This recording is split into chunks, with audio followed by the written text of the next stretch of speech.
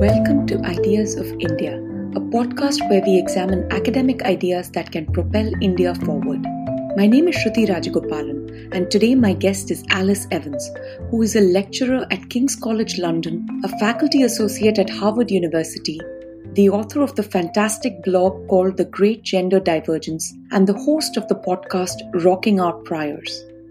I spoke about Alice's long-term book project titled The Great Gender Divergence under contract at Princeton University Press.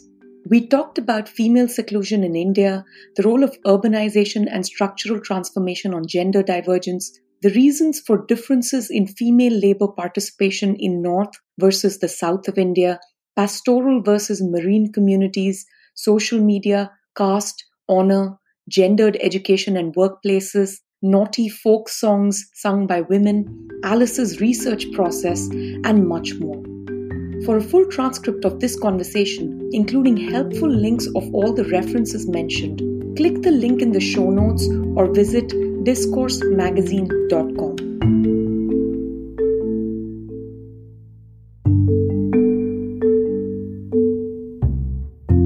Hi Alice, welcome to the show. Shruti, it is a pleasure to be here with you. So, one of the big things that economists care about across centuries is the divergence, right? Why are some countries rich and other countries poor? This is the big question Adam Smith posed. And then there have been variations of this question based on region, based on religion. But there's very little discussion on the divergence within a household.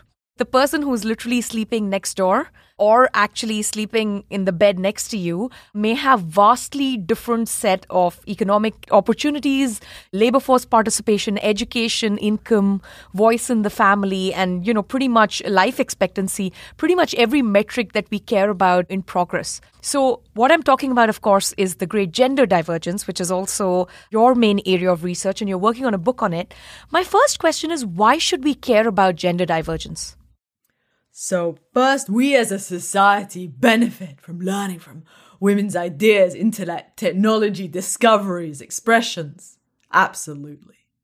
Secondly, that women themselves, if they're trapped, if they're secluded, if they're surveilled, if they're policed, they can't live a full life in the way that men can. So if it's men going out into the streets, men debating the laws of the land, men enjoying leisure time, men gathering in the cafe, men relaxing, men unwinding, men being free to roam and go about and feel comfortable and confident. Kavita Krishnan has a wonderful book on fearless freedom, and she talks about Indian women feeling trapped like a caged bird. So it's about freedom and autonomy and liberation to express yourself and enjoy new things, and freedom not just for women, but for men to enjoy caregiving roles without worrying they'll be condemned and policed. So there are social benefits for us all. In your research, and this is your research in both Zambia and Cambodia, you've shown how urbanization and the process of urbanization fosters greater gender equality. How should we think about rural-urban differences in India based on what you've learned in Zambia and Cambodia? Are these, sort of insights easily transposable, or is it very contextual and the story is quite different in India? It's totally contextual. It's very different. So, in Zambia and Cambodia, there are fairly weak constraints on female mobility. So in Cambodia, when factories open up, women flock to the cities to make money, to support their families, to demonstrate filial piety. And when they go to the cities, they earn their own income and they live in these row rooms. So maybe the neighbor is telling them something. They see that their neighbor is doing the washing up with her husband. They get an idea. They start pestering their husband to share the washing up as well. Or maybe they go on a tuk-tuk. They see new sights. They explore new horizons. So you see this massive rupture and shift in gender ideologies. And through iterative experimentation, people become emboldened to challenge traditional patriarchal practices. That is the story of cities catalyzing gender equality. Now, the important thing is that culture mediates the rate at which female labor supply increases in response to economic opportunities. Now, Indian cities are quite different for three main reasons. One is you have a strong traditional preference for female seclusion. And that means that female labor supply weakly responds to economic demand. The second factor is that unlike Cambodia, manufacturing is less labor intensive and occupies a smaller sector of India's total economy. So there is less labor demand in Indian cities. So that means that poor Dalit women in the villages, they don't have so many exit options because there aren't so many big factories where they could escape to. Another factor, another unique factor of India's structural transformation is there is a very high share of informal employment outside agriculture. So many people are working in their own enterprise, they're working in a small family firm, and they don't have unemployment insurance, they don't have protections, they don't have social security. So they remain heavily dependent on their caste and kin networks for everything from mutual assurance, for bank loans, for helping them out in any kind of trouble. And so that's why in Indian cities, particularly the smaller cities, people tend to live close to their caste and rely on their caste networks. And as long as people rely on their caste networks for economic support in times of crisis, then they need to conform to traditional ideas of propriety. And that includes female seclusion. So for those reasons, female seclusion, a lower share, a less labor demand, and a urban informality, the city doesn't have that rupturous effect. So Ambedkar once said that, the village is the den of ignorance, localism, and communalism. Many of those traditional patriarchal institutions have been transported to India's cities because of the unique nature of its structural transformation. I want to start with the first point. So you started with female seclusion. So what comes first? Does the female seclusion come first and then that leads to this kind of gender inequality? Or do other practices that foster gender inequality lead to female seclusion, which persists over a period of time?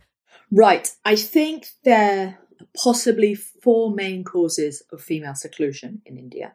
And I think it's important to highlight at this point that there is significant subnational heterogeneity. There's much more female seclusion in places like UP, Rajasthan, Bihar, rather than the northeast or the south.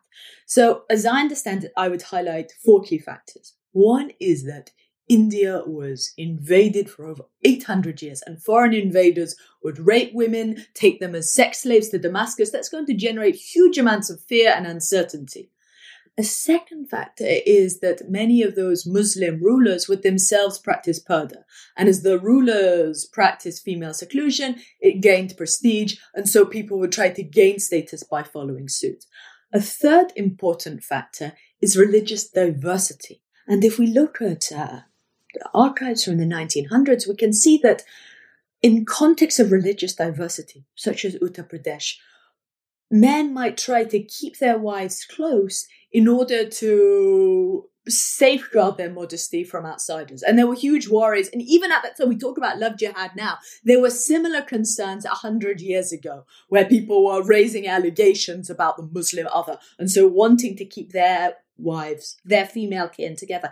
And part of the context here is it's a patrilineal society where the role of a woman is to produce heirs for the sons for the male lineage. And so in that context, there's tight policing of female sexuality, not wanting for them to produce for the other. So the third reason is religious diversity. And then the fourth factor is something I've already touched on, and that's caste. In a society where for thousands of years, people have relied on their jati network for everything from insurance, for economic aid, for jobs, for livelihoods, and to secure and cement trust within those jati networks, women have tended to marry within. And the caste panchayats played an important role in policing trust within the jati networks by alienating and outcasting those who try intercaste marriage. If a woman married an outsider, her entire family, her lineage might be exiled from the village, forfeiting all kinds of economic support. And that penalty, that strict social penalty, means that people continue to marry in, and you can continue to trust people in your jati network because you know there's a penalty. So those, where there's a fifth factor, pastoralism. Now, Anke Becker has a nice paper on this showing that societies where their ancestors were pastoral tend to have strong restrictions on female mobility. So pastoral nomads tend to have tight kinship. So there are these clans that move around taking cattle, sheep, goats, and while the men go away, there are concerns about what women are doing. So they tend to be particularly concerned to police their women, to police women's sexuality, reproduction, their movements. So in those kinds of societies, we see female seclusion and son preference. So to summarize, there are reasons relating to religion, relating to religious diversity, caste, and geography.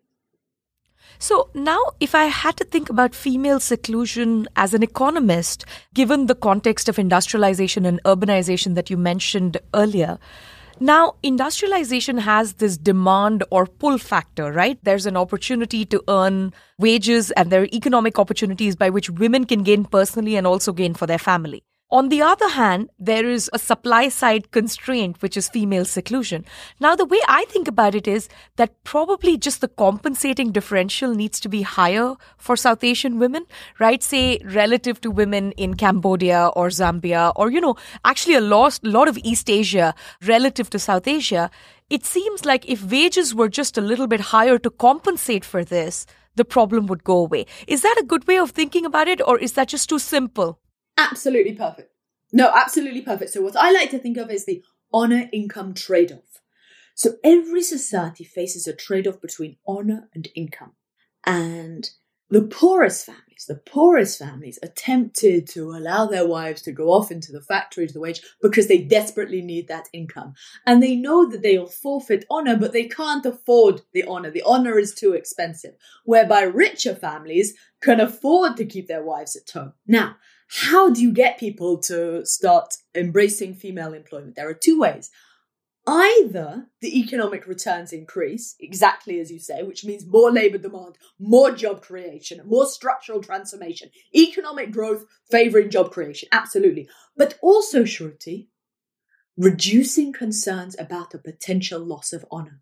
And so that's why we see there's a wonderful new paper showing that women will work for a lower wage if it's in a female-owned enterprise, because her family knows there's much lower risk of her honor being sullied.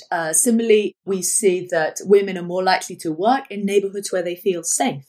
So concerns about rape and public safety are incredibly important. Also in cities, upper caste women are more likely to work because, one, cities have slightly different gender norms to the village, and two, upper caste women can find skilled, respectable employment offer alongside upper caste men. So it's about, exactly as you say, increasing the economic returns, but lowering risks about the potential loss of honor.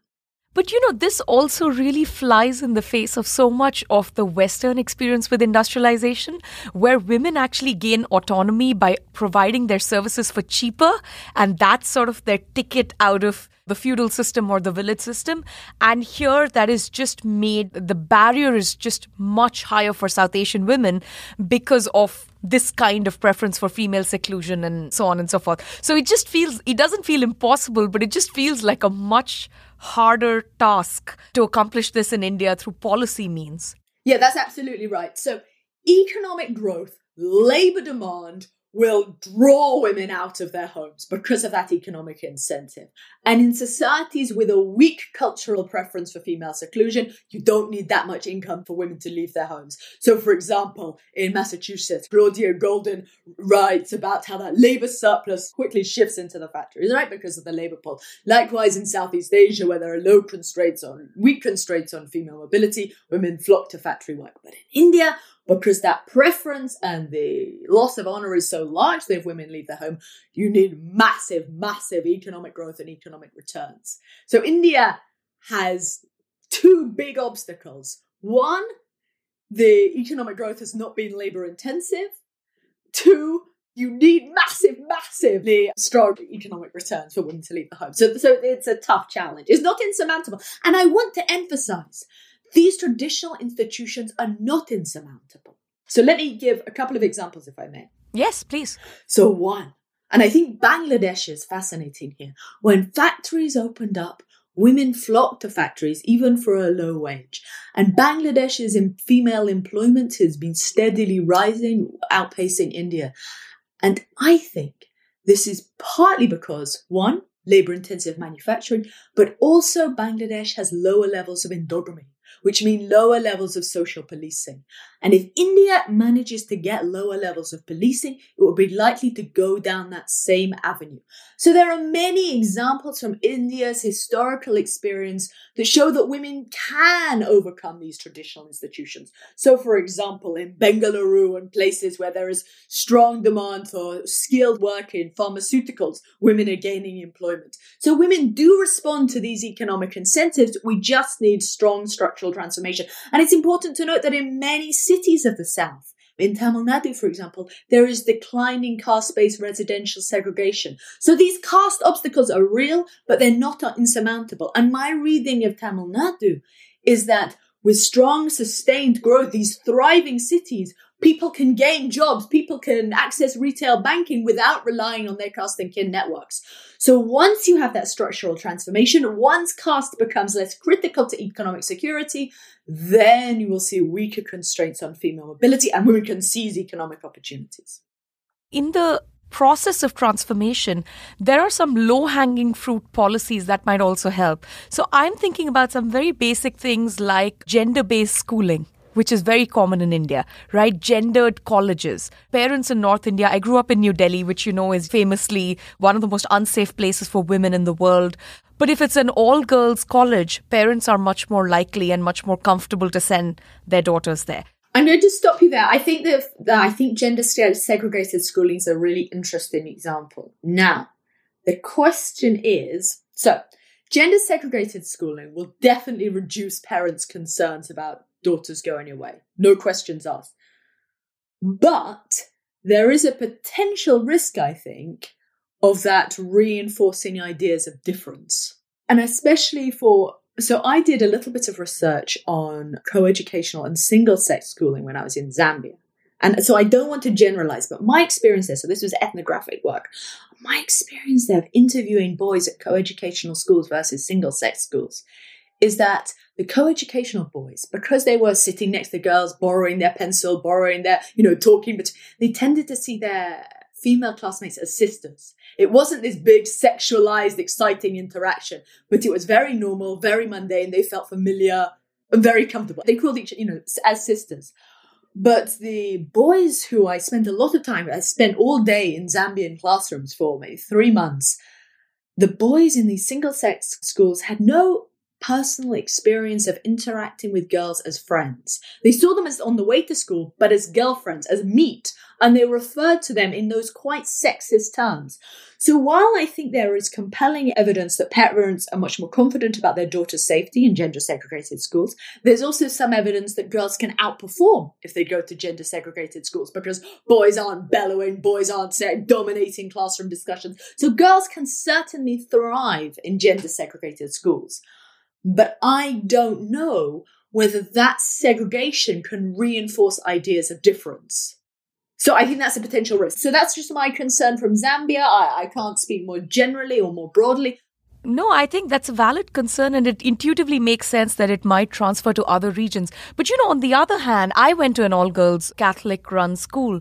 And one interesting thing I've noticed is the other kind of gender differences that school teachers and society impose, boys are better at STEM and math and, girls are better at these other softer things like, English literature and the humanities. Now, none of that was really very strong in the school because the math genius is also a female, right? The class clown is also female and the person who writes the most beautiful poetry is also female. And then somehow, of course, I also came from a lot of privilege, as did my schoolmates, but a lot of the classic gender differences that you might observe at the household level where the computer is placed in the boys' room and not in the sisters' room, right? Those sorts of things were quite invisible. Now, of course, I completely agree with you that there is a question of reintegrating into society, right? You have this little nice secluded oasis where women can have some voice and agency and their parents feel comfortable sending them to the school. But on the other hand, they eventually need to finish school and integrate in the real world and work in real life. And there, if the men are sort of having this huge problem viewing women in a particular way because they've never interacted with them, then I do think you're going to have some bizarre social consequences. I need to make 2 points on this. So you're totally right on STEM. So there was a recent research report showing that generally men tend to outperform in STEM, except in Jordan, Egypt, and Saudi Arabia. And those places where you have majority gender segregated schooling. So absolutely, it's not seen as a male-dominated subject. Men aren't dominating the classroom. So absolutely women thrive. But in those places, Egypt, Saudi Arabia, women have those qualifications, perform extremely well on the tests, but then don't capitalize on them. And that's what we originally discussed. Yes, and they don't take up the job, or they can't get the job, or if they get the job, they can't drive to the job. Yes, and so then in my research in Zambia, I interviewed women, for example, who were at university, who'd been at single-sex schools compared to those who were at co-education. And the ones from single-sex schools tended to have more problems adjusting, but they did adjust over the course of a year. So it wasn't an insurmountable obstacle. So I'm not saying that it's necessarily a problem, and I don't know how it plays out in different places.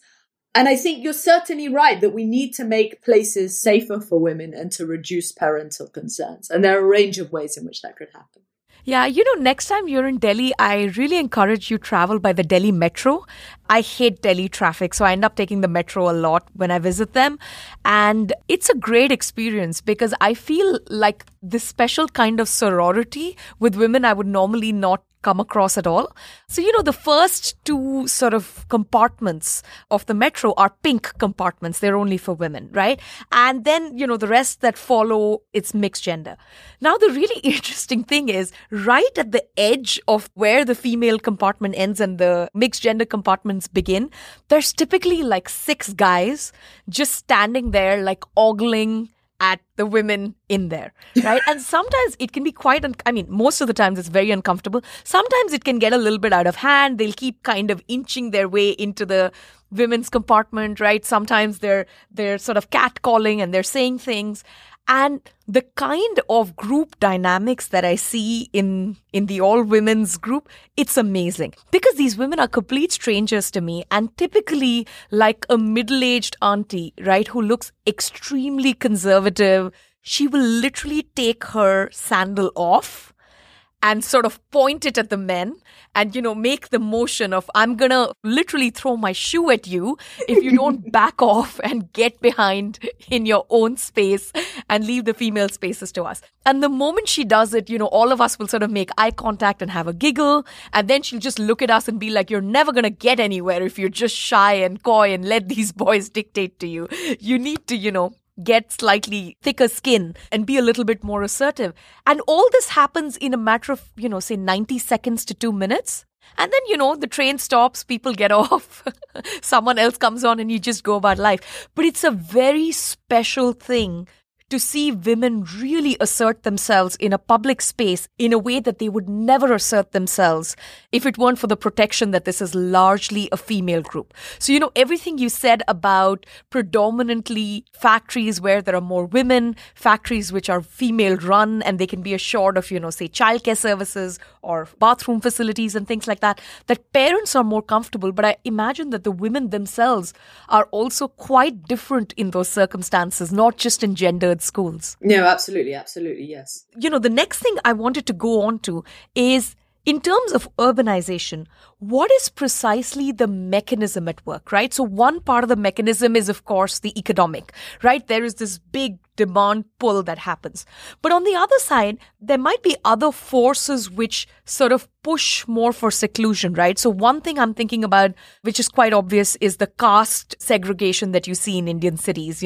Different caste groups and kin groups kind of live in certain areas. The second I'm thinking of is this huge ghettoization of Muslim populations, especially in states where there's been a lot of recent communal violence. So the men and the communities feel very unsafe. And typically the first thing that happens in communal riots is violence against women and raping women of the other community and so on. And so women are more and more secluded, even in an urban area, because it's an urban area, because there's this kind of rioting that can go on. And the third is in terms of transportation between these different So I can imagine very easily that there's some kind of ghettoization based on kinship or caste or religious differences, but there's also a lot of intermingling. But the public safety element prevents the intermingling, right? So to what extent do you think the industrialization and the wage pull force dominates, and how much do these other sort of factors, which are very peculiar to urban areas, take away from that and, in some sense, further seclude or oppress women? Yes, absolutely. And we see strong examples of that immediately after communal violence. So, for example, in Gujarat, where there was strong sexual violence, families increasingly policed women. So women stopped going out of the ghetto for education, or women stopped going out of the ghetto for employment, or even they might be more likely to work as a teacher in a local school rather than travel further. And also communities became much more carefully policing women traveling in the evening. So that limits the kinds of job you can get. And yet women needs their community's protection. And this goes back to what we were saying about caste. When your community is being attacked, you need that community protection. And so women might even be more likely to veil heavily so as to identify themselves as someone from that community and abide by local strictures so as to gain social support. So yes, absolutely, communal violence has increased female seclusion, restricted women's mobility because of those fears. And I don't think we can generalize or quantify to say which is more important, the labor demand or the seclusion. It's always going to be a sort of interaction between the two, which varies according to local places. But you've seen places like Bangladesh come out of it, right? Bangladesh is also South Asian. I mean, it's a Muslim majority country. It's been ravaged by war. I mean, Bangladesh's 1971 war saw more rape than we have seen in modern times. And yet, something seemed to have happened in Bangladesh to overcome that problem, right? So is there a policy difference? Is it just, as you mentioned, not as much endogamous marriage? Is there something really peculiar and specific about Bangladesh that we can learn from in the rest of South Asia? Well, so Naomi Hussain has this book called Aid Lab, where she suggests that after the horror of the war and the famine, the cyclone, the elites in a much more sort of flattened society who identified with the rural poor really stepped up social protection, particularly for women. So there were increasing food for work schemes, and women came out of purdah. They associated with NGOs. They did more work outside the home. That's one theory. But I personally think that may be part of the story. But I would emphasize the lower levels of endogamy. If there are lower levels of endogamy, it means that chastity, virginity is still incredibly important. But families aren't so obsessively policing ensuring that a woman marries a man from a particular jati, from a particular group. So that slightly weakens the need for social surveillance. They're more likely to allow their daughters, their wives, to go off to work for the factory. So that means that female employment is so much more responsive to economic growth. Now, the downside for people who want policy lessons is that it's a bit hard to engineer lower levels of endogamy. I think what my research really points to is it's not about a policy that you can change so much. Maybe I'm the most depressing person in the world because my research consistently points to really big things like structural transformation. That's what leads to declining caste segregation and enables female mobility. So my research really points to big drivers of change. For people who think, we just need this new policy, I think my research will be too depressing. Well, it is depressing, but the important thing is we understand that there's no quick fix for this, right? So I think that the recognition of that is increasingly important. And I think, then we also need to take a lot of the social science work done for gender in South Asia, which is all these RCTs that, if we gave them an extra 100 rupees and we put them in a microfinance group. I mean, it's not that I think those things don't matter, but they're kind of dwarfed when we think about the persistence of the sort of institutions that you are talking about and, how persistent and sticky these institutions are and how difficult they are to change with any kind of top-down mandate, let alone a small nudge here and there, right? So those things are just really hard. Yes, I think you phrased it perfectly. Okay, so don't read my research as depressing. Read it as saying, I think that gender studies massively underestimates the importance of structural transformation, the absorption of labor from agriculture into manufacturing and services, increasing the economic return. Okay, so an important concept to talk about is job queues. Employers the world over tend to prefer men. They're more reliable, they're more productive because they're not encumbered by care work. Now, when you have strong economic growth and strong labor demand, employers eventually run out of skilled men. They run out of qualified men. And a great example of this is Taiwan. Taiwan had labor-intensive manufacturing. And in the 1950s, Taiwan had similar gender wage gaps as Japan and Korea. But by the 1980s, employers were complaining about labor shortages. So they had to recruit and retain married women. And that meant being accommodating of women's care burdens. So allowing your kid to stay if the kid was poorly, allowing women to leave office early to do the school run.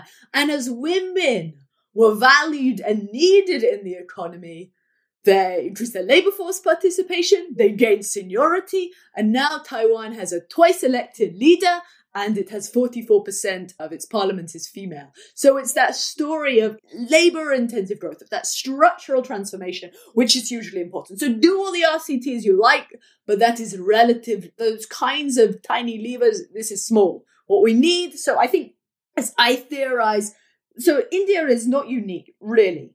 The drivers of gender equality are common across the world, and that is economic development and democratization and feminist activism. Those are the big drivers. Now, I mentioned feminist activism, and maybe it's worth, because maybe we've talked a lot about economic demand, and this is absolutely worth emphasizing. And there's so many.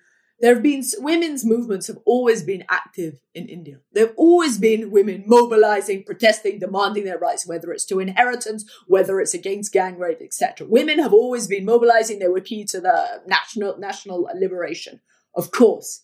But the problem in South Asia is that as long as women remain secluded, with very few friends, and there are some very nice papers on Odisha or Uttar Pradesh, how women have, rural women tend to have very few friends.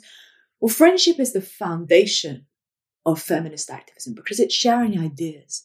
It's you and me, Shruti, bitching, complaining about the patriarchy, about abusive, bad men who take us for granted. And it's sharing those ideas, women become emboldened, they feel supported, and they gain that solidarity which you felt on the bus, right? And they support each other, they back each other up. No, you're not going to treat my friend like that. No, you are right to do this. You know, women constantly underestimate ourselves or question ourselves, but having a friend like you, Shruti, someone who's there for you, someone who supports you, someone who nurtures your self-esteem, telling you what you're doing is you're right, you're legitimate, encourages people to push back. And so you asked me what was important about cities. Cities are one of those things because you see so many other women doing things. You're inspired by them. You too want to push back, to try something new. And your friends support you to do it, to take those leaps. So friendships are enormously important. And through friendships, you hear about new opportunities. The two of you might join an organization, go to a march together, start protesting. So feminist activism has always been important. But in India, there are two problems. One, the female seclusion inhibits the friendships and the feminist activism. Secondly, even though women have secured a number of laws protecting their rights, such as over domestic violence, inheritance, dowry, women's economic dependence on patriarchal guardians means that it's often economically risky for them to claim their rights. So women, even if they experience domestic violence, even if they're subject to what we call sort of dowry terrorism, whereby, you know, they've married, but their husband is abusing them, as Rouse research shows, they might not report to the police. Because what can happen? The police and other people, even if they report to a female police station, a female-run police station, there's a nice paper on this too, even if they go to a female police station, the women police officers might tell them, go back to your home. Make nice. Promise to obey your husband. And the same is true in Bangladesh. 73% of survivors in Bangladesh do not tell anyone. Because what can you do? You're economically dependent on your patriarchal guardian. So I just wanted to flag feminist activism because women's movements have always been important, but they're impeded in two ways. One, by female seclusion, which inhibits the activism. And even if you do get the legislative changes, women seldom claim their rights.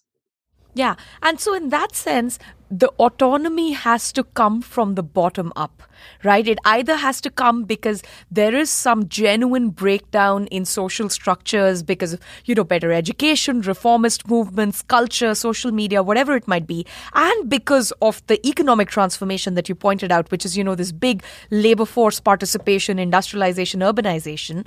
But it must come from the bottom up because no matter how much you change this top down, it's not that different. And, we see this in the difference between women in Muslim and Hindu communities. And you've written about this in the context of the Uniform Civil Code.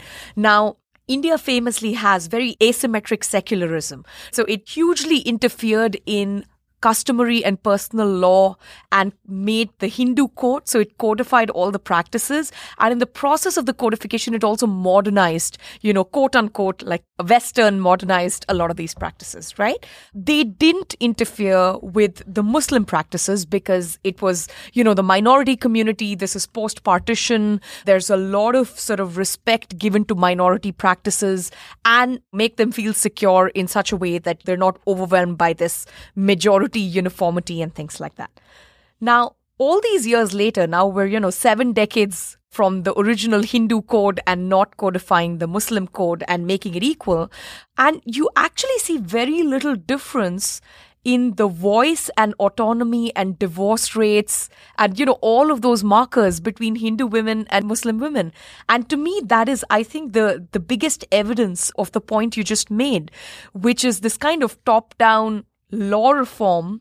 It can take you a little bit down the road, but it can't take you very far if all the accompanying mechanisms of the bottom-up structural transformation just don't exist. Yeah, no, absolutely. Absolutely. I think that's a nice way of saying it. I want to talk about, since I mentioned religion, there's a big difference in sun preference between the different religions. But there's something very uniform about sun preference in Asia and the Middle East. Where does this kind of convergence come from? Like, this convergence on sun preference in the Middle East, South Asia and East Asia in a way that it didn't exist in the West. Some history on that? So Europe is bilateral. Descent, lineage is traced through both men and women. Whereas in Asia, that's South Asia, the Middle East and East Asia, descent is traced through the male line. It is sons who continue the family lineage, who provide for their parents, who perform the ancestral rites. So when times are tough, parents tend to favor sons. Now, if fertility is high and times are plentiful, then that may not show up as sex ratios. But in Chinese families, historically, when there was famine or cholera, they tended to sacrifice daughters because they lacked the funds to provide for the whole family, and so they wanted to prioritize sons. In India, there is subnational variation. Sex ratios tend to be stronger in the Punjab, in Haryana, where historically there was pastoral communities. Sex ratios were historically more even in places like Tamil Nadu and Kerala, where women were critical to agriculture. But those sex ratios are now worsening, and that may be associated with women's low rates of labour force participation, along with rising dowries and a tightening fertility squeeze. If you can only have 1 or 2 children, you want to make sure it's a son who can provide for you and perform the ancestral rites. Okay, so I want to come back now to one of the big historical divergences that you talked about, which is the North and South divergence, right? So the folklore is, the North is more patriarchal and patrilinear, the South is more matriarchal or income levels or something like that. And you sort of, bit by bit demolish all these well-known truths or well-established arguments, and you take us to something that goes back many, many centuries, which is cultivation and what kind of agricultural cultivation took place, what were the crop yields, and what was the kind of labor-intensive cultivation that was required in particular places. So I'm going to ask you 2 questions. So one is, I'm going to ask you to just explain this to us, why you think that the difference between the North and the South comes from agricultural labor-intensive cultivation, and the difference between paddy and tea and cotton versus other things that were grown in the North, like, say, wheat. And the second, if this could point towards sun preference in any way. Right, so for thousands of maybe 5,000 years, our ancestors farmed. And the way that people provided for their livelihoods, the way that people farmed, huge implications for their gender roles. Now, rice and wheat are quite different in that rice is hugely labor intensive. You have to plant the seeds, then the transplanting, then the harvesting. So it necessitates a lot of work in the field. So everyone's labor was needed in the field. And this is what I was saying, very similar to what I was saying earlier about structural transformation and demand for labor. So when demand for labor is large, whether that's part of structural transformation or in ancestral agriculture, then women are needed. And so in the south and northeast, or that whole sort of eastern side, right, there is strong production of rice. Women were needed in the fields. And so there are a number of papers showing that where women were needed in the field, they tend to have higher labor force participation today, not just in agriculture, but also in urban areas.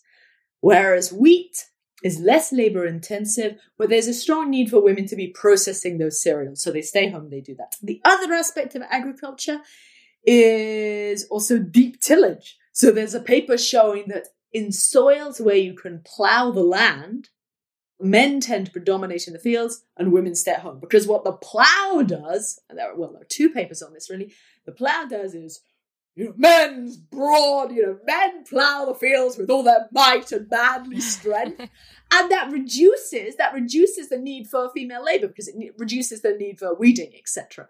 So men are important in the fields, women tend to stay home. So that's a further aspect. A third aspect, and there's a very interesting paper on this, shows that, and this goes back to the pastoralism, shows that in parts of India where they were more likely to have lower crop yields historically, where they were more likely to experience excessive droughts, there are higher sex ratios today, but women are no less likely to work. And so again, this may stem from those kind of semi-arid places like Rajasthan had high rates of pastoralism, which necessitated men going out to pasture, women staying at home, concerns about female mobility. So women are still economically active in all these different communities, but what they're doing is within the family courtyard.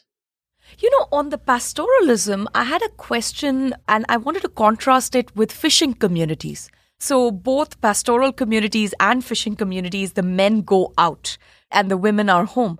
But if you look at the fishing communities along the coastline, they typically have lesser female seclusion and they typically have, greater female participation. And I don't know if this is because there's something unique about fishing where once the men come back, women are very much engaged in the rest of the production process, just like, say, rice fields or something like that. Or if marine culture is just different from pastoral culture for some other reason. So in pastoral communities, male kin might go on long marches for several months in the semi-arid regions looking for pasture, maybe even attacking agricultural settlements so the sheep or cattle can graze on their land. So they would be away from home for a longer period of time. And so that's going to motivate concerns about female sexuality. Because remember, in these pastoral communities are patrilineal, and they're worried about female sexuality and reproduction, and so they tighten constraints on women.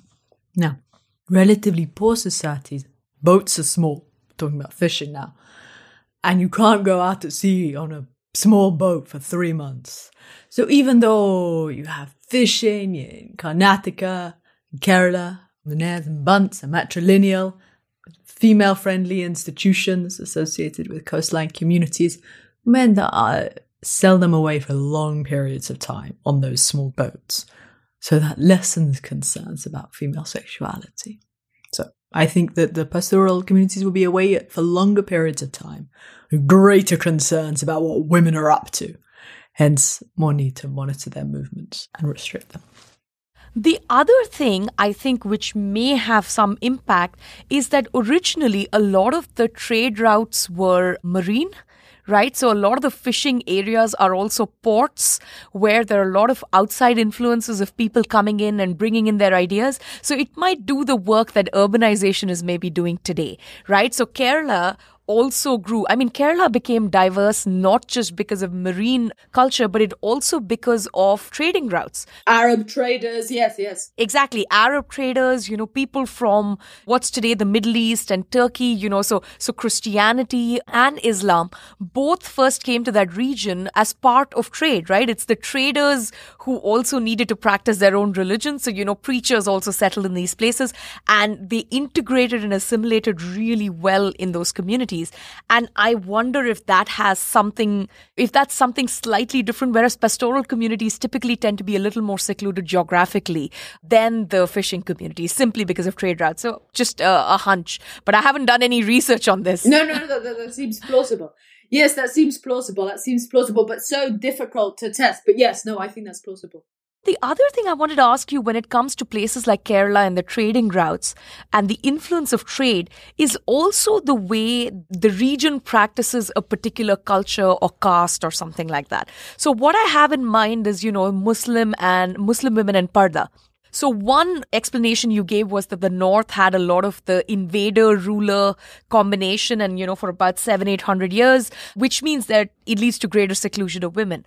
Now, to contrast that with the South, it's not only that the South didn't have as many invader-ruler combinations, but also that most of the Muslims who settled in the South came in through the trading route. And traders, because they want to exchange and, their livelihood depends on it, have much greater likelihood of assimilating better, one, with the local practices, which can be Hindu or some other religion, and second, of not adhering to very, very strict practices related to their religion, right? And both of these things might actually make Muslim in southern India less likely to be secluded than Muslims in northern India. Does that sound reasonable? Yes, I see. I think that sounds very plausible, sure. Okay, but there's no way of testing this and you don't know much research that has been done on it. Not that I would. But I mean, look at Sri Lanka again. Sri Lanka always had much higher rates of female age of marriage. In 1900, the mean age of marriage in India was 13. In Sri Lanka, I think it was more like 17, 18, as was Kerala. Even though Sri Lanka still has a small Muslim population, 10% or something? But again, most of those came as traders. So I think you're right that the mode of interaction matters. Absolutely. Now, on the mode of interaction, I want to switch gears and talk a little bit about caste. This is pretty well known on every kind of social and economic indicator that we can measure. Dalit women are typically right at the bottom. And we don't even need these indicators. I mean, Dalit women have the hardest lives in India, that it's quite visible to most people. They do worse than both non-Dalit women of the same economic or income levels, and they do worse than Dalit men within their households, right? And Dalit women are also more vulnerable to sexual harassment and rape and assault from Dalit men as well as non-Dalit men, because, Dalit women are property or treated as property in some sense. So, on the other hand, because Dalit women are sort of at the bottom of this socio-economic situation, they are also more likely to take up the trade-off between honor and income. So you typically see Dalit women moving to urban areas, working at construction sites, and so on. Do you think there is some long-run silver lining in what is happening with Dalit women today relative to their counterparts in other castes? Or do you think the circumstances are just not quite right, even though they're participating in urban areas and in the industrialization?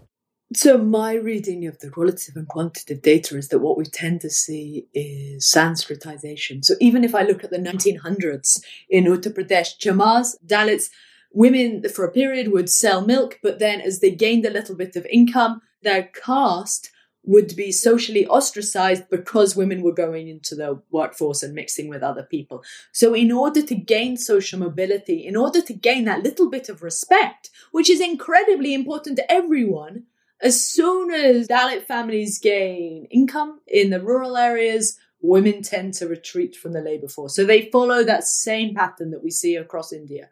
That in rural areas, when families become richer, they can afford for women to withdraw from the labor force. So we see that for all castes across India, and we've seen that now, and we see it historically, that people buy the honor because people want respect. You can understand that, right? But let's talk about one difference. I can think of the Luke Munshi paper on the tea estates, for example, right? Where women don't gain so much through their ancestral communities, so are much more responsive to economic opportunities. So I think that's a nice example of exactly what you were saying. That, everyone wants respect in the community, not just within their own caste, but more broadly. And one way that Dalit castes can get that respect is by mimicking the Brahminical version of what is respect and honor and so on and so forth. So I'm absolutely with you on that. Now, on the other hand, it seems like then the way out of this problem is to break down caste endogamy. And caste endogamy has been probably the most persistent institution in India, one across centuries, but also in the last 70 years, India has grown economically, but the number of exogamous marriages have not increased. In the last 50 years or so, this is a remarkably stable trend. Only 5% of the marriages are exogamous. 95% people in India still marry within caste. So what is a way to think about breaking down marriage endogamy, which is so persistent, even to urbanization, industrialization, and increase in economic growth? Structural transformation, Shruti. So, for example, the Luke Munshi paper, they show that there has been a slight reduction in endogamy in Mumbai. So, in big, thriving cities with labour market opportunities, where you're less reliant on your jati for economic survival, that endogamy becomes important. So, economic growth, structural transformation, that is the way to overcome these traditional institutions, as I read the evidence. I know what you mean, but we've got to draw a little bit of distinction here, right? In the sense that the moment you start making money, you might be quite quickly, within a few weeks, months even, be able to get a bank account for yourself, be able to access a checkbook and a credit card and some basic things like that. But on the endogamy question, it's not a question of weeks and months, it's a question of decades maybe, right? So to really break down endogamy in Mumbai, though we start seeing glimmers of that right now, it's going to take a really long time. So when you say structural transformation, what you mean is we need a few centuries of urbanization, economic growth, and industrialization to eventually rid ourselves of endogamy. Is that a good way to think about it? Am I saying a few centuries? Yeah, I think we're talking long-term, Shruti. Long-term. I would always be wary of making any kind of prediction. So I don't want to make any predictions. But yes, this is a very slow process of change. But so let me say, this is a slow decline in endogamy is contingent upon structural transformation. I think we can agree on that. And the rate at which that happens really depends on the rate of structural transformation. Just to contrast that with economic autonomy, some things come quite quickly and some things take a very, very long time, right? As we see, there are some really telling things when it comes to the way women are secluded. And these are just anecdotal, but even simple things like household gadgets, they are much less likely to be labor saving for women than they are for men. The first set of gadgets that show up in the consumer market are not always, better dishwashing detergent for women or a better scrubber or, non-stick appliances so that, women don't spend their entire time slaving away and cleaning up after they cook and things like that. And for me, the biggest difference when I came to the United States or basically left India was the extent of labor-saving devices in the kitchen, which are predominantly areas for women in India. And I'm just shocked. Even now, most of my presents for my mother are like some really cool, nifty gadget. And it could be something as simple as a pineapple peeler, which takes a really long time if you don't have the right tools, and takes like just a few minutes if you have a really nice set of knives or a really nice set of peelers to peel a pineapple. And those sorts of things also make me think a lot about, these things take a long time to happen. The technology exists. It's available in the US. A lot of the stuff that's available in the US is quite easily available in India. But India is more likely to get the cell phones and the televisions and the cars and, things that go into that before they are able to get these kinds of things where women are the ones who are doing the buying. So I think that feminists across the world always decry women's huge burden of care work. And that's especially true in poor rural economies where women are walking many miles in order to get water. Women are setting up fires, collecting firewood, doing washing by hand. All that is extremely burdensome work and limits their opportunities for other things. But I want to make two caveats. I think it's important not to overstate the extent to which women are held back by care work. Because in societies with a strong preference for female seclusion, even when women do have the time for leisure, they don't go to the cafe, they don't go to the bar, they don't loiter. So there's a wonderful book on India called Why Loiter? So even when women have that time, it's not socially respectable for them to hang out in the village, for example. So I absolutely agree with you that women have huge care burdens and that technology could be transformed and improved to, reduce all our domestic drudgery.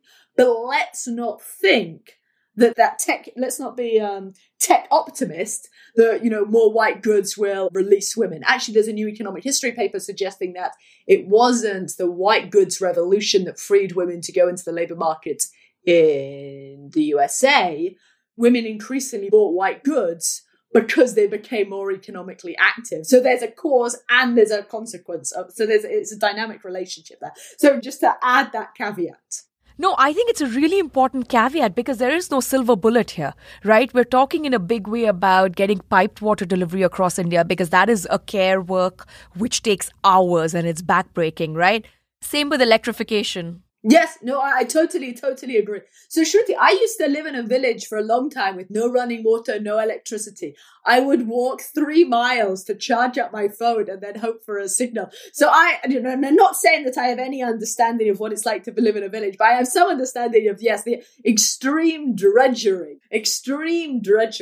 Yeah, but you're right in that just because we can get piped water doesn't mean that the entire social structure that these women are currently fit into, right, is suddenly going to disappear. It probably means that someone is going to demand that because they're not carrying water for a few hours a day, they take on some other chores that will help the family or will help the kids or, something in addition to that.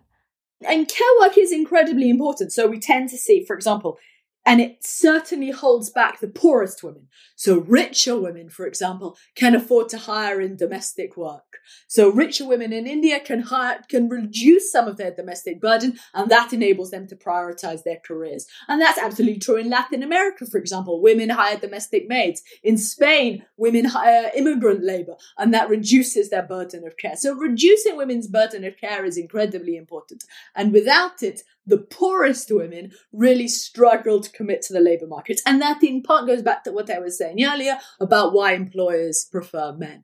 Many employers prefer men because they know that men can work up until 9 p.m. at night, no problem, no questions, whereas women are constrained by the school run. So those uneven expectations are hugely important. So I don't want to diminish care, but let's not think that we can get a tech solution and boom, female liberation.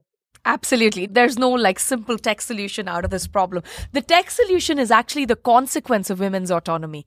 As women have greater voice and agency within the household is more likely to spend a share of their savings on a washing machine. That is more likely how the causation runs. Let me add another example. There was a nice chapter I was reading on West Bengal, and they look at who people make phone calls to. So people getting, this is a big phenomenon across India and the developing world more broadly, the rise of smartphones, very exciting, lots of research on this. So they tracked people's phone calls. Now the men, who are they calling? Their friends, their business partners, a wide range of acquaintances. Some guy who might do you a deal, give you a job, get you a loan, or just for a chat to hear what's going on. Did you hear what Modi was doing, right? And women, they were calling their husband's family. And they're receiving calls from their husband's family. Not calling friends, not making business contacts. So you see that even when the technology change, the social relations remain the same. Women are much more rooted in the family, and that's as a consequence of the low rate of structural transformation. Yeah, and the expectations haven't changed, right? Or they haven't yet at least caught up with the technology. I wanted to talk a little bit about technology and social media in particular. And I had a few questions around it. So one is, you talked about how when women are in an urban environment, right, based on your research in Zambia, they're in these row houses or these row rooms and they see, the women next door interacting a little bit differently with their husband, more equal housework, and they think that's something they should mimic, right? Now, social media does that in quite a different way. You can now get a peek into all sorts of other people's lives. You can do it relatively anonymously. Women don't have to announce to their families who they are interacting with anonymously on social media. And there's a lot of idea diffusion that can take place in a matter of seconds. How do you see the impact of social media going forward? This is sort of the first generation of South Asian women, and not all of them have access to it. So, we do want to say that. But smartphone and cell phone penetration in India is pretty good. And women are slowly getting access, if not to their own mobile phone, to a shared mobile phone. So how do you think about social media sort of transforming in terms of idea diffusion? Okay, so when we talk about ideas, I think it's important to distinguish between two kinds of gender beliefs. So, Shruti, I'm going to get a little bit gender theoretical. Let's do it. But what I do in my research is I distinguish between internalized ideologies and norm perceptions. Internalized ideologies are what I personally believe. So, for example, if I have a stereotype that because someone is a woman, she's likely to be a good carer or a good nurturer. A norm perception, this is my term, a norm perception is my beliefs about what other people in my community think or do, what I think they abhor, accept, or condemn. So, and those norm perceptions are specific to my town or my village. So by going out to the high street, by observing that community, I see what's accepted, I see what's condemned, I see what's socially respected. And in order to gain prestige and respect, I conform. Now, it's also possible that I may be privately critical, but I comply in order to gain respect. And also, by observing people's practices, I make inferences about what they support, even though they too may be privately critical. And so this fosters what we call pluralistic ignorance, and especially in authoritarian communities where you underestimate the extent of resistance. So this is one way in which urbanization does not necessarily transform gender roles. For example, even though there's maybe some men who help out at home, who do the care work, who do the dishes, who look after the children, they remain relatively hidden behind closed doors. And this is why across the world, this is one of the reasons why across the world, we see faster progress in one aspect of gender equality rather than the other. So in Europe, Latin America, and East Asia, women are out in the public sphere. They're in offices, they're in markets, you can see them, and that's publicly visible. So this shifts both people's internalized ideologies and their norm perceptions.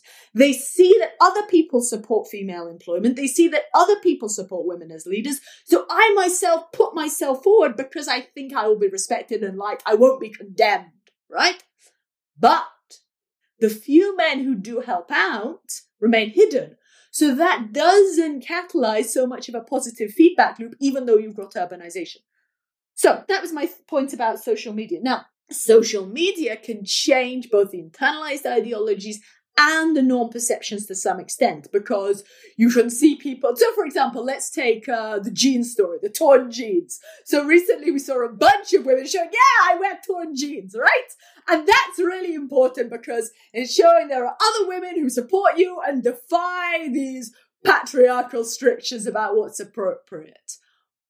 Absolutely. But if you're in a village, and you could be seeing that on Twitter, yes, the torn jeans hashtag, but you know that in your community, in your specific community, your norm perceptions of that community might not change.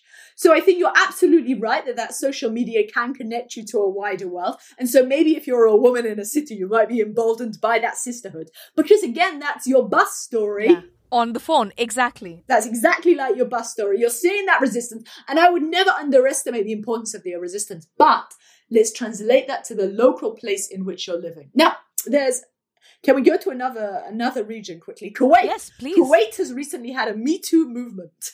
It was just this year, this Kuwaiti Instagrammer, fashion influencer, she made this viral video about how a man was ramming into her car and her car Yes, I saw that. She was talking about male violence, right? And so this inspired other women. And so it was on Clubhouse, the audio social media app. Kuwaiti women have been sharing their stories, speaking out. And this is enormously important because in South Asia or in the Middle East, in East Asia, and Europe and the USA, for hundreds of years, sexual harassment has been stigmatized. And so women remain silent. We blame ourselves. We remain quiet. And it's only and as a result, as long as women remain quiet, then the perpetrators know they can get away with it. And so that abuse continues with impunity. So it is absolutely fundamental that women start speaking out, challenging these practices and demand for accountability. And that's what they're starting to do. They're having these conversations on Clubhouse. And so that is important because women are becoming emboldened, becoming more confident. And so I think that's really important, but I would just add the caveat that whether people act on this will also depend about what their norm perceptions of their specific locale. Yeah, and I want to add two things to this. So one, you're absolutely right. And when I asked you the question, I had India's Me Too movement in mind because that was also born on social media and women started, first there was solidarity for someone's terrible experience and story. And the moment, I believe, other survivors saw that there was solidarity and not like being shamed, they came forward. And, the more people that come forward, the more people, who feel emboldened. Absolutely. So it's a question of getting from one equilibrium to the other. You've got the negative feedback where everyone is silent and everyone anticipates social condemnation so they don't speak out. So what you need is one woman to come forward and to be supported. It's not enough for a woman to come out. What matters is how other people respond to her. You're absolutely right, Shruti. Exactly. And this is also like Timur Kuran's research on preference falsification and cascading, right? This is very similar to that in the sense that, especially when it comes to a single individual like, Harry Weinstein or like MJ Akbar or something, all the survivors never spoke with each other, right? And the second they hear the story, they're like, oh my God, this happened to another person. And I thought this only happened to me. And that's why I kept quiet. And then, you see the cascade happen. So I definitely had that in mind. But, I had one other aspect in mind. TikTok got banned in India after the border conflict with China. But I don't know if you've seen TikTok videos from India before they got banned. There were a number of incredible videos where the husband and the wife are engaging in I don't even know how to describe them. There's song and dance, there's lots of Bollywood dialogues and things like that. There's just comedy, there is housework being done, and they're hilarious. I've seen that. They're brilliant. Amazing ingenuity and creativity. You know what I'm talking about, right? They're incredible, and it's too bad it got banned. And I found that so surprising because, like you talked about, women's seclusion is so deeply ingrained in Indian culture and Indian families. I was genuinely surprised that men would allow, quote unquote, or families would allow women to expose themselves on social media by doing a song and dance routine or something like that. But they were hugely popular and they became a different kind of currency and social recognition where it was like, oh, you have this great talent and we never knew about it. And obviously support from the husband because they wouldn't have put it out there if their husband either didn't help record it or was featured in the video or something like that. And that I found really interesting. Now, it's still not the same thing that you talked about, which is getting out of the home. Right? Actually engaging in the physical world in other spaces, whether it's education, industry, jobs, so on and so forth. But it is something. I don't know how to think about it yet, but I was wondering if you had any thoughts about how to think about coming out of seclusion only on social media. I think you can see, and it's evident from those TikTok videos, the pride and delight and the will to express oneself to the world and to demonstrate one's talent. And absolutely, people can gain esteem and recognition in those ways. Absolutely, no questions. But let me break down some of the causal mechanisms why paid work in the public sphere is so important. So a lot of research shows that it's not just about a woman earning an income, but it's paid work in the public sphere. So even if she's a home-based worker, her husband is more, so in Lucknow, for example, women doing home-based embroidery, a man is more likely to control that income.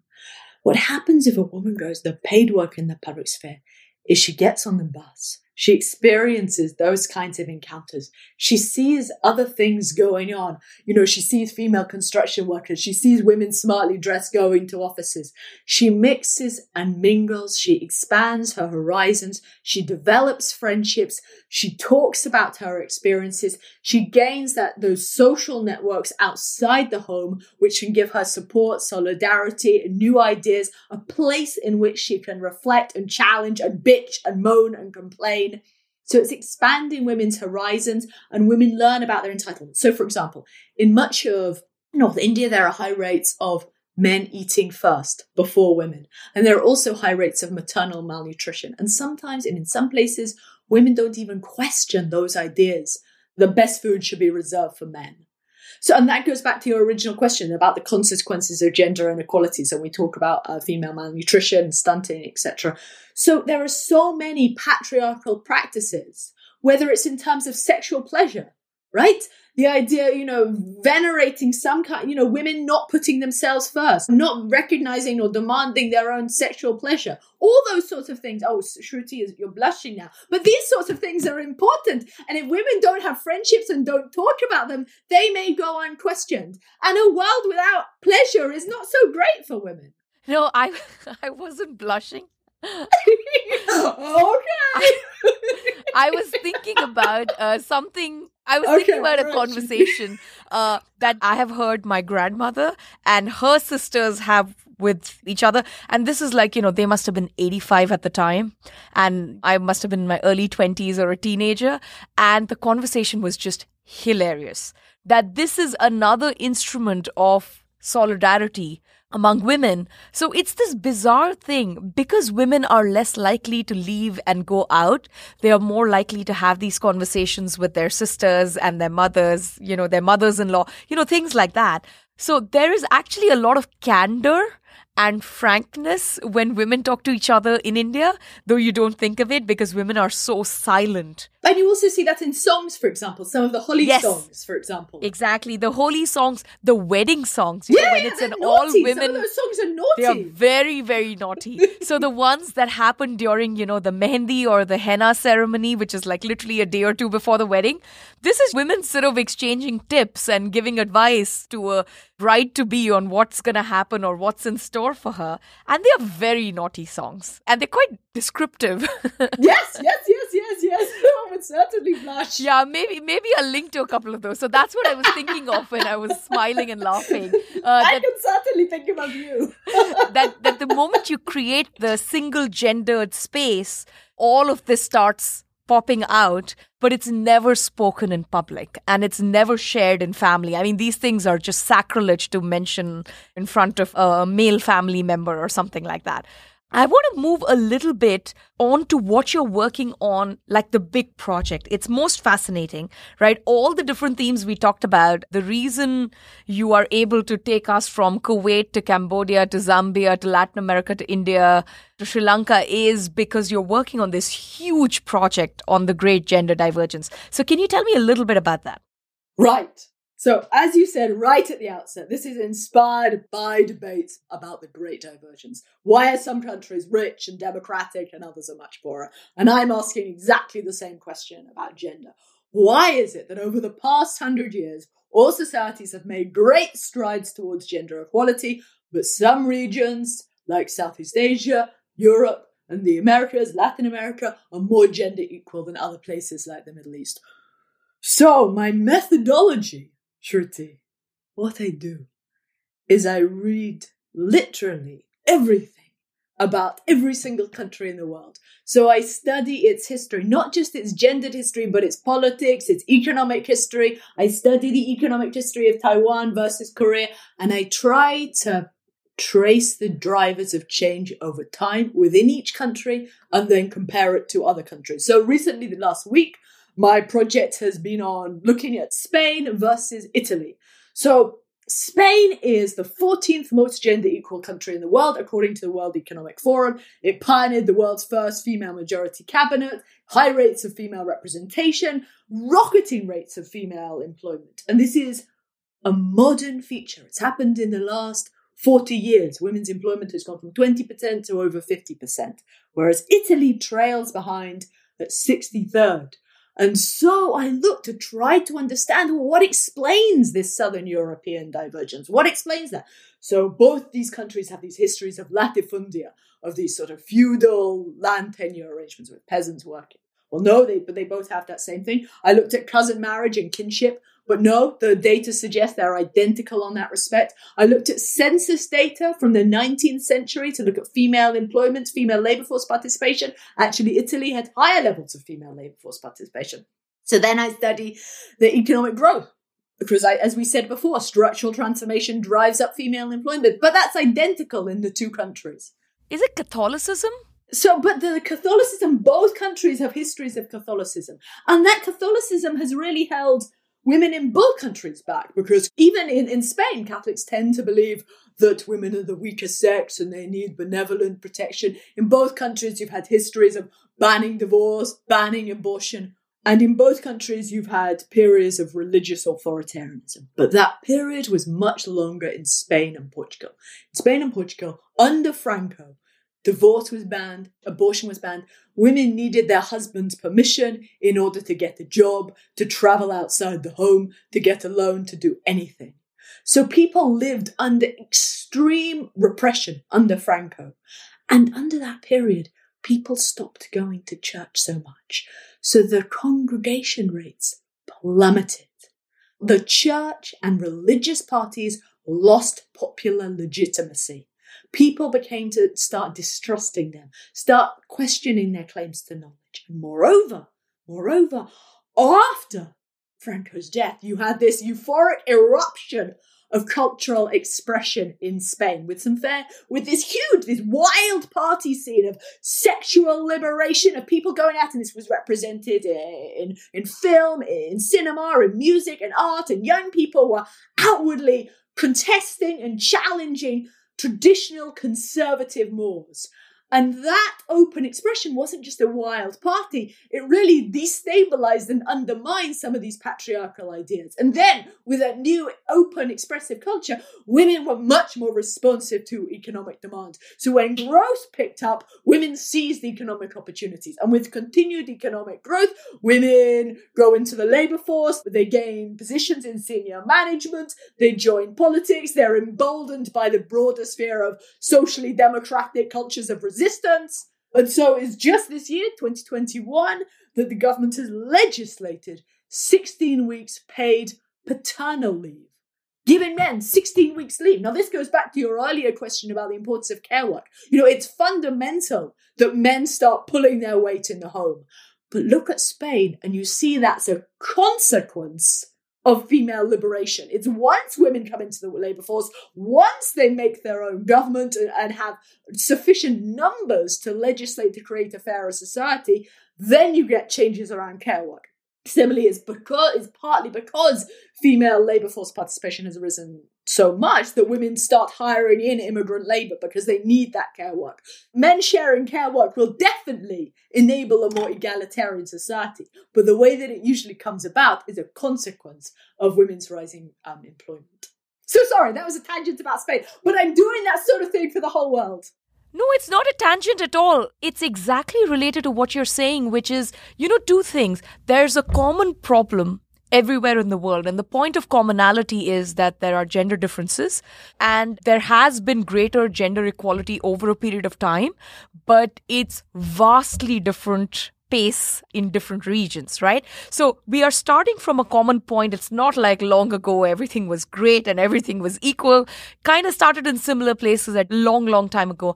And now you see why some countries are just moving faster. So it's both great that there is this commonality, but in your project, you study really minute differences in context, in culture, in speech. I have seen you look through like Rajput paintings and Mughal paintings. Oh, yeah. history, right? yes. So it's kind of fascinating in that sense that the kind of detail and minutiae that you need to go into to genuinely understand the problem in a particular region, which may be there very rampant across the world, but you still need the local context to, understand it in a particular region.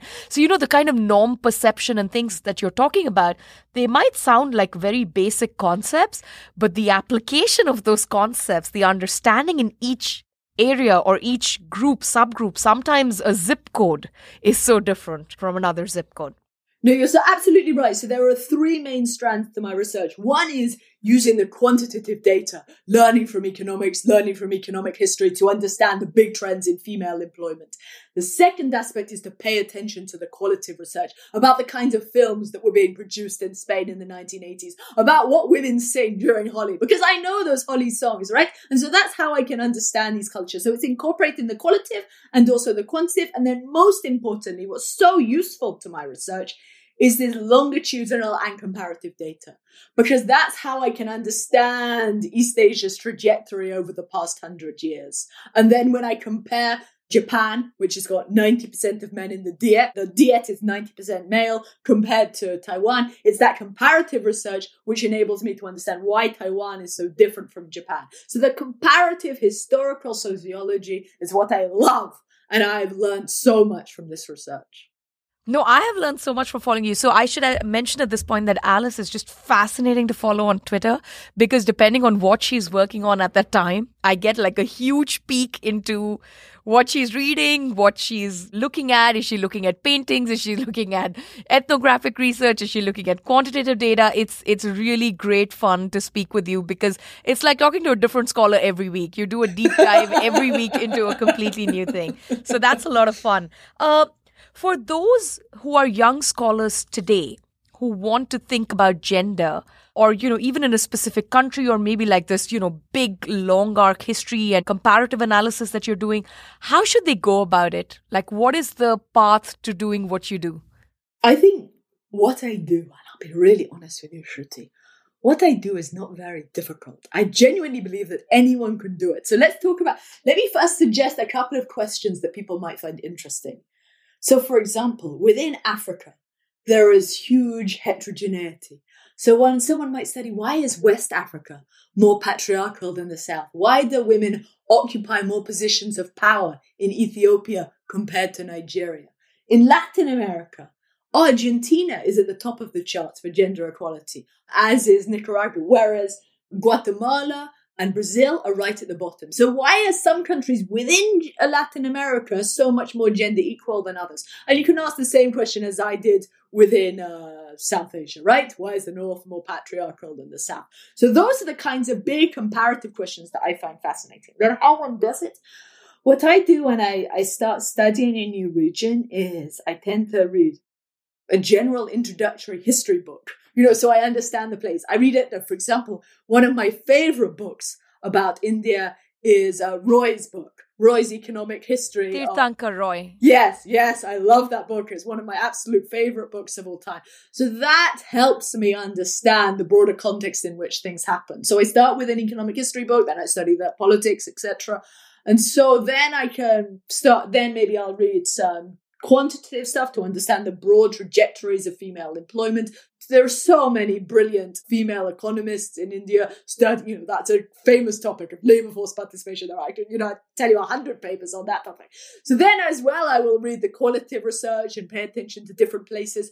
So it's basically just like making a 3D jigsaw. You just put it all together and then doing the comparative stuff. That's where you really, there's this nice quote from Fukuyama: "He who only understands one country understands no countries." And because it's comparing, when we ask, why is this place not like another place, we can understand that original place so much better, like with Spain and Italy, for example. So basically what you're telling me is just be very intellectually curious, read very broadly, and be willing to put in a lot of hours trying to understand each area in a deep dive, either through ethnographic work, qualitative work, survey work, or, whatever it is that particular scholar wants to do. Yeah, all of them. And I think one thing that I would emphasize is to have weak priors. And all of us, and I think the biggest threat, the biggest blinder in social science is that we all have these hunches and we have those ideas and we tend to pay attention to information that confirms our priors. So that influences the kind of research and what we pay attention to. So even if we read a paper, if the conclusion isn't quite what we expect, we can disregard it. If we see an abstract or something that doesn't quite fit with what we already believe, we can disregard it. But what's so important for my research is that I admit ignorance and I really try to embrace it. And so you mentioned my North-South blog, and that's really what I try to do, to consider all the possible explanations and then look at the evidence in favor of each one and systematically assess that. So the most important thing is to have weak priors. And that's something and not get attached to a single explanation or hypothesis and then go all the way. Yes, and it's hard to do that. It's psychologically hard to have weak priors because everyone thinks once we've got an idea, we tend to favor it. But it's really important to read as diversely as one possibly can. And that goes for across disciplines, across methodologies. So I try not to engage with people. And you mentioned Twitter, and that's one of the reasons why I actually share my ideas on Twitter, because I want to be challenged.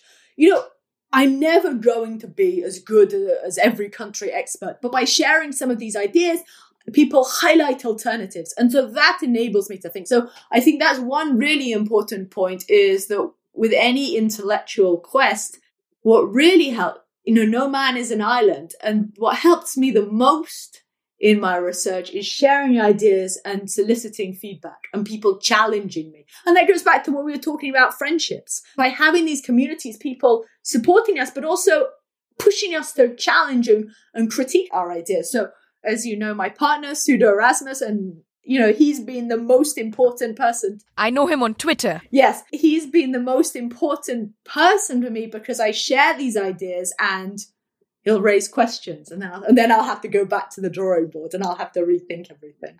And I've also seen you on Twitter. I mean, you do something that I haven't seen too many people do, which is actually seriously engage with every single criticism and feedback, whether it is the shape of your map, which is, the correct or the wrong one, or whether it is, did you consider this or did you consider that? And you're so patient, engaging with virtually. So you don't believe in the peer review model, right? You're the crowdsourcer of critique and comment. Peer review is too basic for you in the journal format. But so what that's I want another is thing I love about following. Constant peer review, to be constantly challenged. I love to be challenged because that's how I start questioning my ideas. So I don't know if you've seen it. Sometimes what I do is I'll say, right, ask me any question in the world, because then I'll realize what I don't know.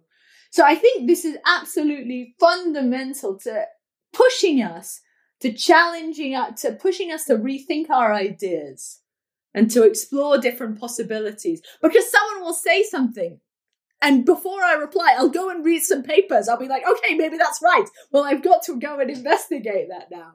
So it's so important to really crowdsource knowledge. Yeah, no, absolutely. So here's the other thing. You write a lot, okay? I can barely keep up with it. So every time, for the listeners, Alice and I sort of communicate on text or email or something. The first thing she'll say is, have you seen this new thing I have written or this new thing someone else has written? So I literally cannot keep up with the pace at which you write or read. So what is your writing process like?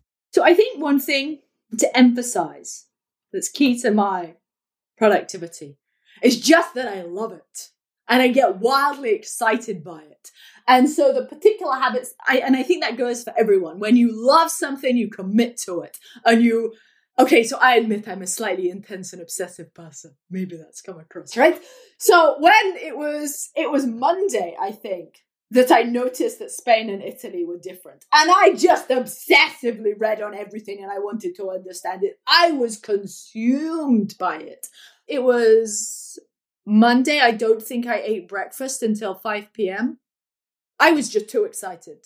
I couldn't stop. I couldn't do anything. I just had to know. So it was this all-consuming intellectual curiosity. Well, yeah, it's just a desire to understand that I was. So I think for me, what's important is finding something. I found what I like doing. I want to do it. I'm fascinated by it. And I just devote my life to it. But I imagine that writing a book over a period of 8 years also has like a bureaucratic and a drudgery aspect to it, right? Like, I mean, it's a little bit different from being all consumed and writing a blog post. You do need to go back and do edits and fact checks and see if you got everything. I'm sure there are certain questions that some peer reviewers may raise which are not that interesting, but you still have to delve and answer them. Or is that simply not the case in your experience? So on every region of the world, now maybe this is boring, on every region of the world, I just have a Word document where I write notes and it's all thematically organized under headings. So I read books. I mean, I read a lot of books. So maybe in the past, for a year, maybe. So in my Zotero, for example. Yeah. So I have 2,300 citations in my Zotero. That's over 15 months. Yeah. So I read a lot and then I just make notes on them in a Word document.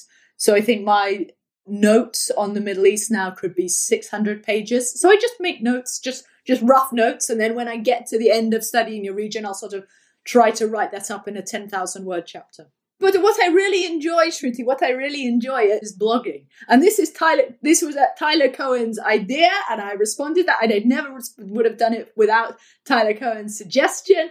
And I really love it because it's a small bite-sized project for me to get excited about a little idea and blog about it and engage with people. So what was his suggestion, just so everyone else knows? Tyler Cohen advertised he was going to do a blog prize. Yes. And me, as some lowly academic, I thought, well, that sounds nice. Let me try and do it. So I just started the blog because I saw the advert for the prize. And now I love blogging. Now I'm a blogger.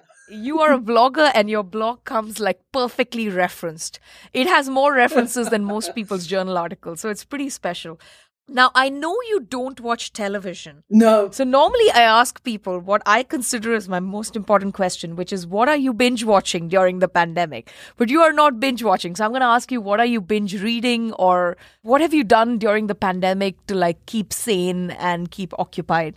Is it gardening? Because I know you love nature and gardening. Oh, yes, I have a nice garden. But that doesn't require, honestly, I spend most of my time just reading books. So what have been some of the highlights of, what you've read in the last year? But it's just this entire project I find fascinating. I mean, I do a little bit of exercise. One of my favorite things is running. I love the escapism and freedom of running in the countryside. I do enjoy the garden, but Shruti, I'm a bit of an uncool nerd. You're a very cool nerd. I think it's just a question of being, you're very singular in the pursuit. Yeah, I accept that I am obsessive. Intense and obsessive. I accept that. Well, it's going to give us a fantastic book, so I'm excited. But thank you so much for doing this. This was a pleasure. Shruti, thank you so much for having me. This was a treat. Thanks for listening to Ideas of India. If you enjoy this podcast, please help us grow by sharing with like-minded friends. You can connect with me on Twitter at @srajagopalan. In the next episode of Ideas of India, I speak with Chinmay Tumbe about pandemics.